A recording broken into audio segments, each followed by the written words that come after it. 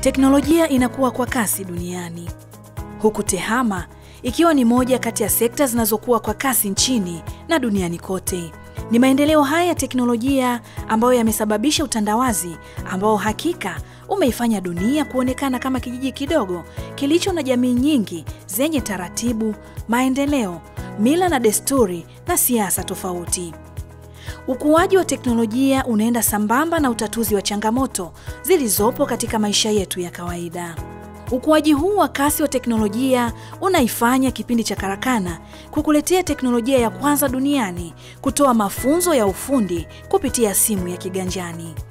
Teknolojia iliyobuniwa Tanzania na kuanza kutumika mwaka 2015. Hii ni teknolojia ya V-SOMO inayompa fursa mtu yoyote anayejua kusoma na kuandika kuweza kujifunza mafunzo ya ufundi kupitia simu yake ya kiganjani. Sisi tuliangalia ni namna gani tunaweza tukabadilisha digital learning hasa kwenye simu. Watu ambao wanasoma kwa kutumia simu za mkononi. Tuliangalia program mbalimbali ambazo zimeshatengenezwa duniani na kuangalia je, sisi tunaweza tuka-add au tukaongeza kitu gani ambacho kitanufaisha jamii yetu na ambayo itakuwa imekaa katika misingi ya matumizi ya watu ambao wanatuzunguka. Kwa hiyo tuliweza kufikiria tutengeneze platform ambayo sio tu kwanza itapatikana kwenye simu za mkononi, lakini turahisishe twende mbali zaidi. Ni kwamba mtu asipate tu material ya kusoma, mitihani iweze kufanyika humo ndani na iweze kufanyika kwa njia ile ambayo ingefanyika darasani.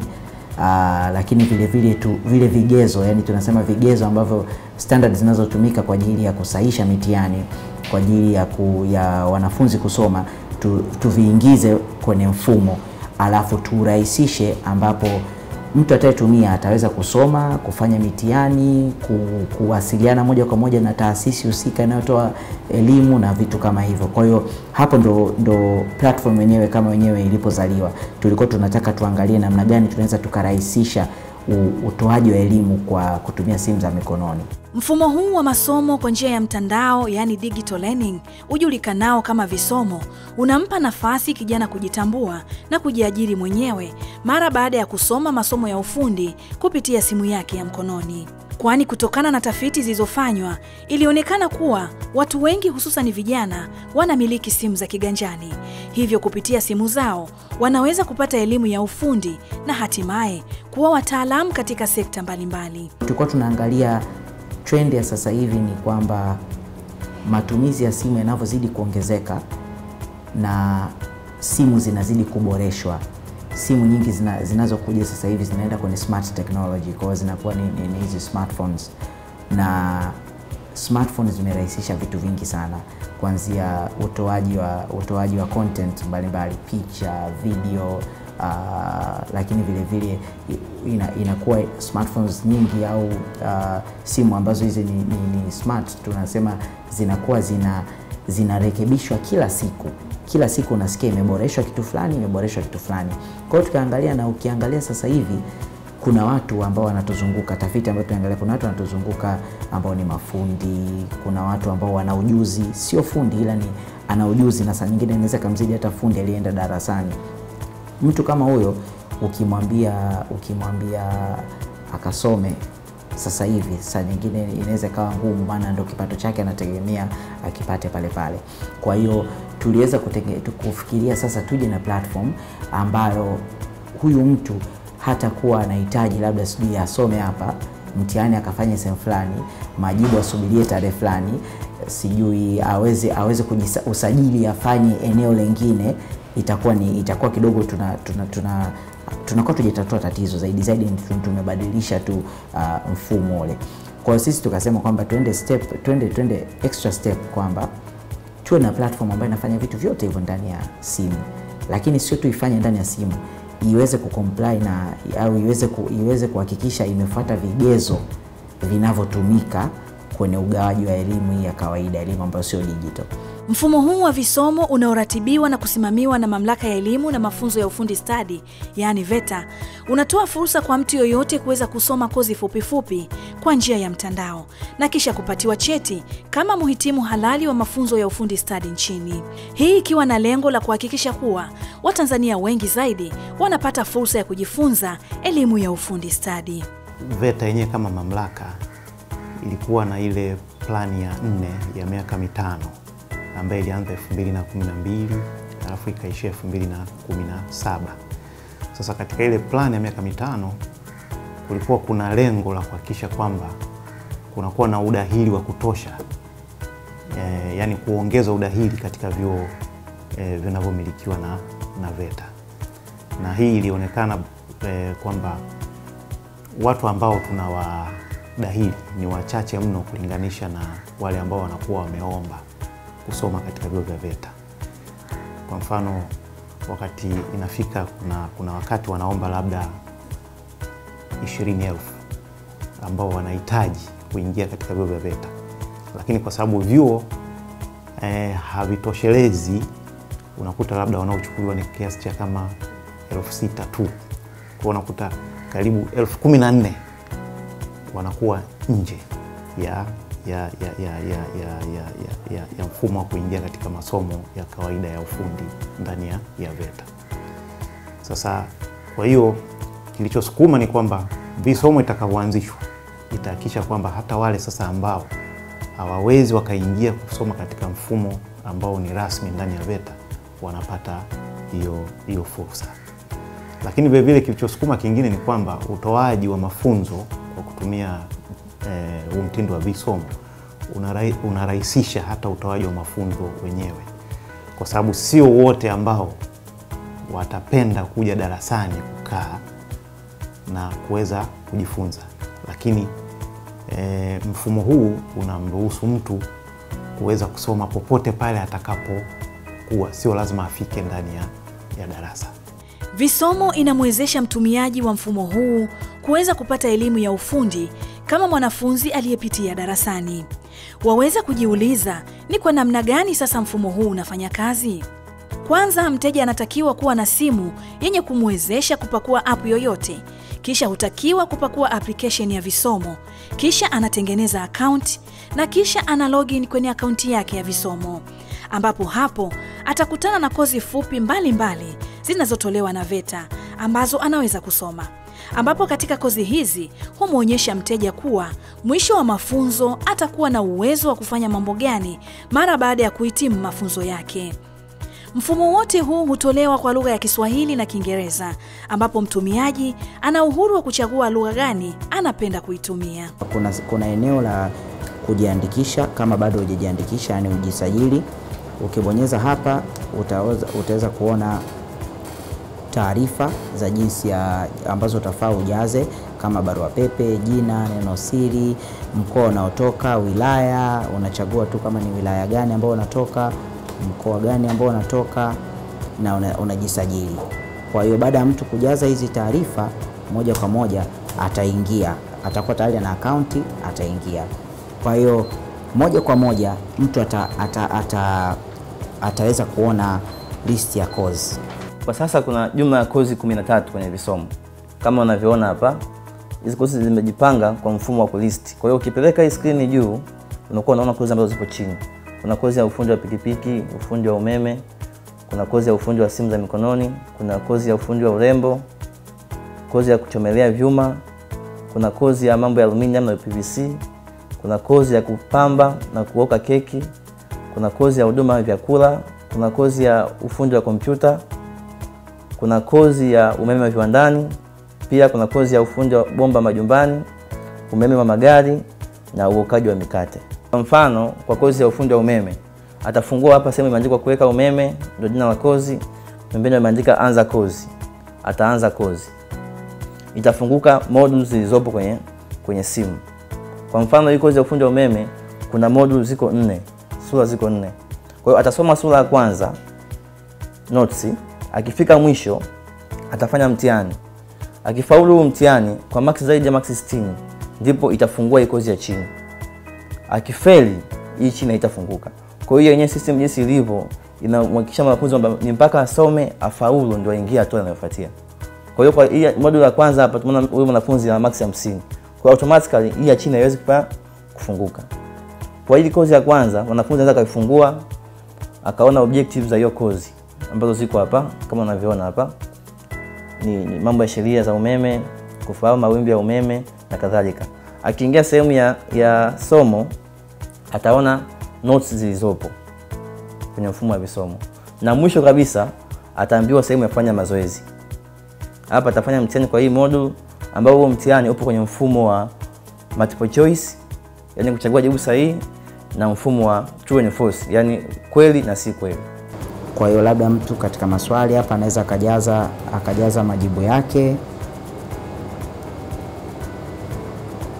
Kwa hiyo mtu anavyojaza majibu anawasilisha majibu. Kwa hiyo kama hili somo hapa nimefeli, unaona max zako ni chini ya 40, kwa hiyo hapa unarudia somo. Ukibonyeza tu rudia somo inakurudisha kwenye kurudia, na maswali utakutana nayo sio hayo, ni mengine tofauti. Akifaulu mtihani kwa max zaidi ya 60 ndipo itakapofungua ile module inayofuatia ili aweze kuendelea kusoma. Kwa atasoma module ya kwanza, module ya pili, ya tatu, ya 4.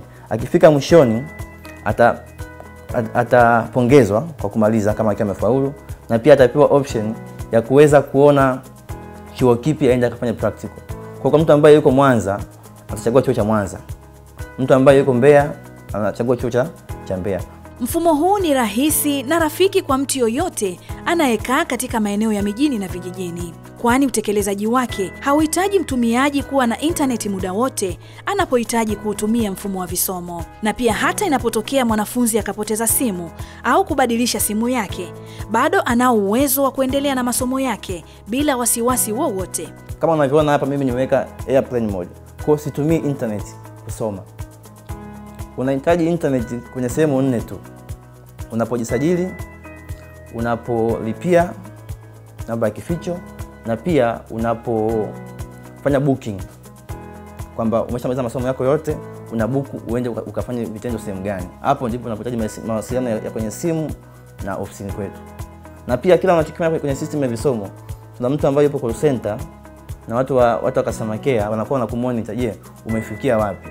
Kwa hiyo kama umesoma kwenye Vsomo ukafika level fulani umekaa muda mrefu na kupigia simu, je, kuna shida yote ambayo unakutana nayo? Ile service yenyewe ya Vsomo ili utumie inafaa ufungue account. Kwa hiyo records zote zinabaki kwenye account yako, kiasi kwamba ukipoteza simu, ukinunua simu mpya, ukiingiza tu account yako, ile taarifa za account yako, kila kitu kinarudi kama kilivyokuwa mwanzo. Kwa hiyo records zako zote, kozi, mitihani, maswali ulikuwa unafanya pale, marks ulizokuwa unazipata, vyote vinarudi kwa wakati huo. Kwa hiyo hautakuwa una hofu utapopoteza simu kwamba inaweza katokea na kozi yangu imeenda. Hapana. Mfumo huu wa masomo kwa njia ya simu ya kiganjani unamwezesha mwanafunzi kuweza kusoma kozi yoyote ya muda mfupi kwa nadharia, kisha kufanya mitihani yake ya nadharia kwa njia ya simu. Na mara baada ya kuwa amefaulu mitihani kwa maksi za wastani wa 60%, hutakiwa sasa kwenda chuoni ili kujifunza kwa vitendo kozi aliyoichagua. Hii inampa fursa mwanafunzi kuchagua chuo chochote anachotaka kwenda kujifunza kwa vitendo. Anapofika chuoni, walimu wa kozi husika huandaa utaratibu utakaowawezesha kutambua kama ni mhusika halali wa kozi aliyosoma kwa njia ya simu ya kiganjani. Ukiangalia utaratibu wa Vsomo kwamba hawa wanafunzi wanakuwa wanatoka sehemu mbalimbali na wajifunza kwa njia ya mtandao. Kwa hiyo wakishakuja hapa tunawapima kwa yale ambao wamejifunza mtandao. Je, inawezekana labda amefanywa na mtu. Kwa hiyo tutampa mtihani hapa, tutamtesti. Tukiona amefaulu vizuri ndio zeni nakuja katika vitendo. Kwamba tunampima katika vitendo, sawa amefaulu mtihani. Je, hivyo vitendo vyake kwamba vinaendana na kile alichojifunza? Hapa tutawafundisha theory na practical hapa. Then tutatesti kwa mtihani. Tutawapa mchoro. Ukishapa mchoro, je, tunaangalia kwa kulingana na huo mchoro, je, ndio hicho kitu anachokifanya hapo kinaendana na huo mchoro husika? Je, na hiyo circuit tunaitengeneza wanaifahamu? Tukishampima hapo tumeona kwamba tumeridhika, then hapo tunasema mwanafunzi ameelewa huo ujuzi. Mfano mimi binafsi, mimi ni mfanyakazi na niko chini ya kampuni, lakini nilikuwa nikijitolea. Nikipata chance ile baada ya kuwa nimeshatoka huduma, muda kukaa ku relax, nikaa naweza kupita kujisomea. Nikimaliza nafanya mazoezi. Mwisho wa siku nilikuja nika-apply, nikaja nikapelekwa chuo cha ajili ya Vsomo. Na leo hii nimekuja, nimejifunza na nishaweza kupata kujua katika kitu ambacho nilichokuwa na hobby nacho katika kujifunza. Hii tumechukulia ni mfano tu katika mafunzo yetu sisi, kwa sababu hatuwezi kufunga mfumo mzima wa TANESCO hapa, bali imebidi tuchukulie tu kama mfano ambao tumefunga kutoka pande nyingine. Tumefunga hapa mpaka supply yetu imekuja mpaka kwenye socket breaker yetu, ikagawiwa umeme. Baada ya kugawiwa umeme, ikatuonesha hapo kwamba umeme umeshaingia tayari na iko on. Na hapo ukipima mfumo wa tester, unaona kama hapa tayari moto unaingia vizuri. Baada ya hapo tulikuja tukatoa umeme. Katika mafunzo yote ya VETA ambayo tumepata, hizo ndani ya siku 10, lakini nimepata mafunzo mengine. Hapa sasa hivi najua pia umeme ukishatoka katika hii socket breaker, inakuja moja kwa moja kwenye isolator.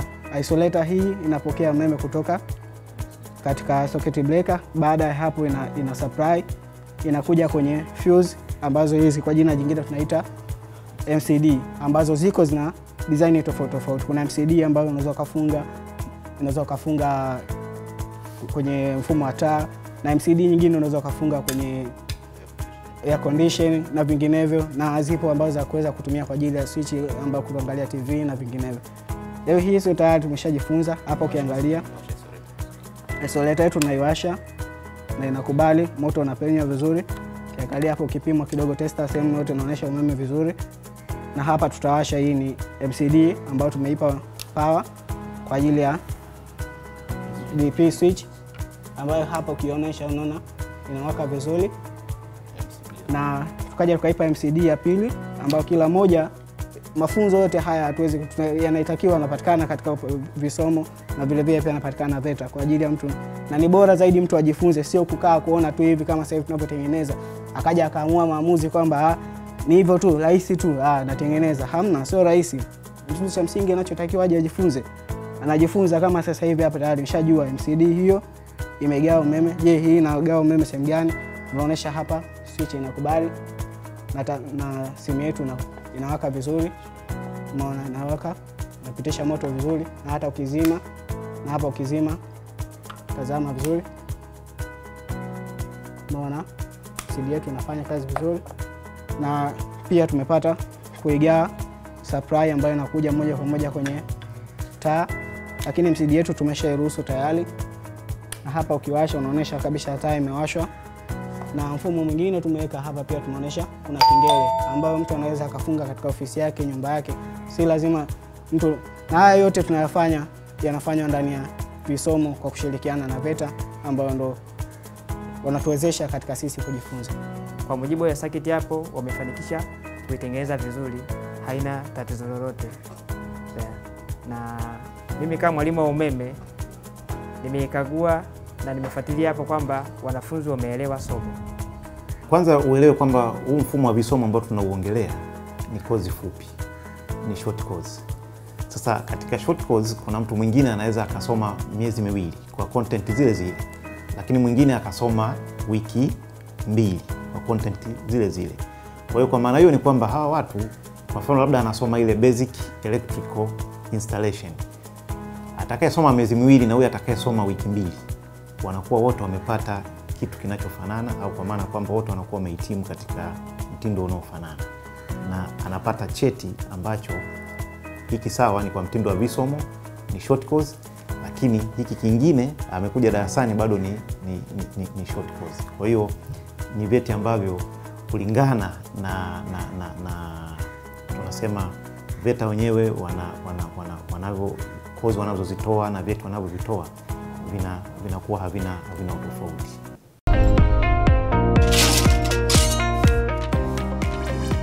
Mfumo wa Vsomo unamwezesha mtu yoyote anayetaka kujifunza ufundi stadi kuweza kusoma mafunzo ya huduma za chakula na mbinu za kuhudumia wateja, matengenezo ya kompyuta, umeme wa viwandani na majumbani, ufundi bomba wa majumbani, umeme wa magari, ufundi pikipiki, ufundi wa simu za mkononi, ufundi aluminium, utaalamu wa masuala ya urembo pamoja na ufundi wa kuchomea vyuma. Toka kuanza kwake mwaka 2015, tayari watu zaidi ya 34,000 wamekwisha pakua application ya V-SOMO. Na watu zaidi ya 10,000 wamekwisha sajiliwa katika mfumo huu, na watu zaidi ya 90 wamehitimu mafunzo kwa vitendo kupitia mfumo huu wa masomo kwa njia ya simu ya kiganjani. Kwa Tanzania saizi hapa inaelekea kwenye kukua kwa teknolojia. Matumizi ya simu ya mkononi yameongezeka sana. Kwa hiyo VETA kama VETA tukaona hii ni fursa ya sisi kutumia hizi system za simu za mikononi kufikisha mafunzo kwa jamii. Na hii imesaidia kuongeza namba ya watu kujiunga. Kwa mfano, kwa kozi ya ufundi wa umeme, hii kozi kawaida huwa tunatoa kwa muda wa wiki 8 darasani. Lakini kwa kutumia V-SOMO muda umepungua. Kwa hiyo kwa muda wa mwaka mmoja kwa kutumia system ya V-SOMO tutakuwa na uwezo kufikia wanafunzi wengi zaidi kuliko mfumo ambao tunao.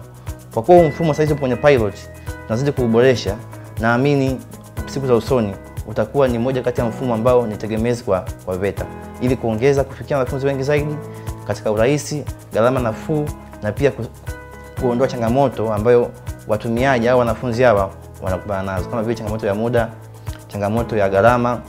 Sababu mfumo huu hapa V-SOMO gharama yake ni 120,000 tu wanafunzi analipa. Lakini gharama za short course za kawaida ni kuanzia 2,500 mpaka 320. Kwa tayari punguzo hapa kwa mtumiaji linaonekana. Kwa mtu akitumia huduma ya V-SOMO itamsaidia yeye kusoma kwa gharama nafuu, kusoma popote alipo, akiwa nyumbani, akiwa kwenye daladala, akiwa kazini anaweza kusoma, na pia kufanya practical kwa muda ambao anataka yeye. Kwa mfano, wanafunzi anaweza akamaliza mwezi Machi kusoma kwenye simu, lakini akawa yuko busy na kazi. Kwa hiyo akafanya booking mwezi Juni, system inamruhusu. Kwa muda ambao yeye yuko free kuja kufanya practical ndio muda ambao anafanya booking. Hatumlazimishi kwamba njoo ufanye booking saa hizi umeshamaliza, hapana. Mimi pamoja na kwamba nimaliza masomo yangu, lakini na bado niliendelea. Baada ya kumaliza masomo yangu niliendelea na kazi yangu ambayo na mpaka sasa hivi naendelea na kazi yangu. Lakini ikitokea swala la kazi ya umeme naweza kwenda kuifanya kazi vizuri. Na hata kama ikitokea mtu labda ukinzani kwamba wewe sio fundi, na uwezo kumwonyesha kwamba bana mimi ni fundi na nishasomea sehemu fulani, kwa kupitia kwanza cheti changu mwenyewe, na si kama nilivyo kwa mara kwanza, hata mtu kwamba bwana nimejisomea wewe umesomea nini, hata mbona hatuoni chochote, kwa sababu kitu kinachoitwa cheti ndio mwongozo wa kila kitu. Jinsi nilivyokuja mara ya kwanza, nimekuja nikiwa na kazi yangu, nimeondoka nikiwa na kazi yangu na ziada ya mali au ziada ya akili ambayo naweza kunisaidia kwa baadaye.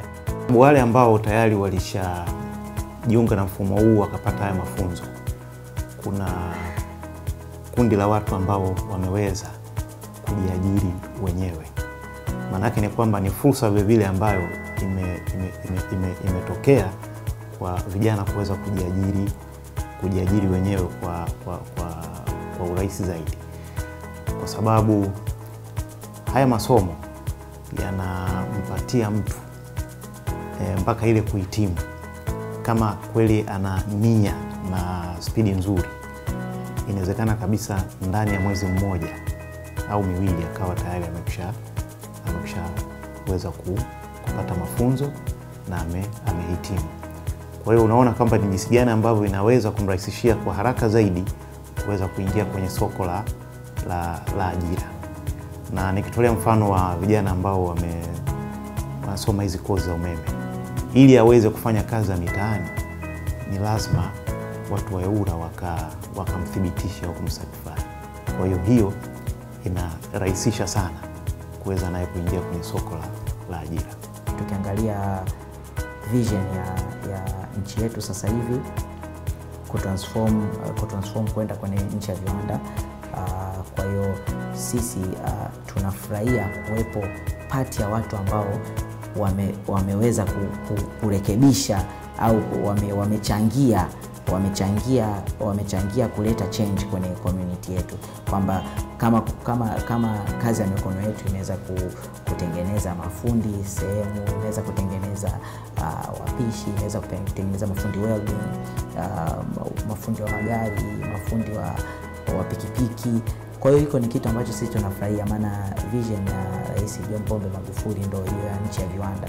Kwa na sisi wenyewe tunakuwa tunafurahi ambapo tunaweza tukaparticipate kwa nchi yetu kufanya kitu kama hicho. Teknolojia hii ya V-SOMO ndio teknolojia ya kwanza duniani kutoa mafunzo ya ufundi kupitia simu ya kiganjani, na Tanzania ndio nchi ya kwanza kuanza kutumia mfumo huu uliobuniwa na kijana wa Kitanzania. Teknolojia hii imemwezesha mbunifu huyu kuweza kupata tuzo mbalimbali za kimataifa. Lakini pia mwaka wa 2017, jarida maarufu la uchumi la Marekani Forbes lilimwandika mbunifu huyu kama mmoja wa wabunifu wenye mafanikio zaidi Tanzania. Tuna tuzo ya ABLA Awards, All Africa Leadership Awards, ambazo ni tuzo kubwa kwa Kiafrika. Lakini vile tuna tuzo ya International Telecommunication Union ITU ya kidunia katika watu ambao wanatengeneza products zenye social impact. Tuzo hizo labda tumepataje? Kama ABLA Awards tumepata mwishoni wa mwaka 2017, ndio tulishinda East Africa Innovator of the Year, ambapo inatokana na kazi ambazo Magilatech tunafanya. Magilatech kama kampuni ya software tunafanya kazi nyingi katika mfumo wa B2B. B2B ni kimaanisha tunafanya kazi tunaweza tukatengeneza program kwa niaba ya kampuni nyingine, alafu ile program ikaenda kutumika na watu kwa yule mtoa huduma, yani mtoa huduma anakuwa ni ile kampuni nyingine. Lakini hii hapa ni ya International Telecommunication Union ambao tulipata moja kwa moja kutoka kwa rais wa ITU. Ni hayo tu niliyokuandalia kwa siku ya leo kupitia kipindi hiki cha teknolojia cha Karakana. Leo katika kipindi hiki nilikuletea teknolojia ya kwanza duniani kutoa mafunzo ya ufundi kupitia simu ya kiganjani ijulikanayo kama V-SOMO, iliyobuniwa na kijana wa Kitanzania na kuratibiwa na VETA mwaka wa 2015. Kama una maoni au ushauri, tafadhali wasiana nasi kupitia kurasa zetu za mitandao ya kijamii. Tukutane katika kipindi kijacho. Mimi ni Sofia Mgaza.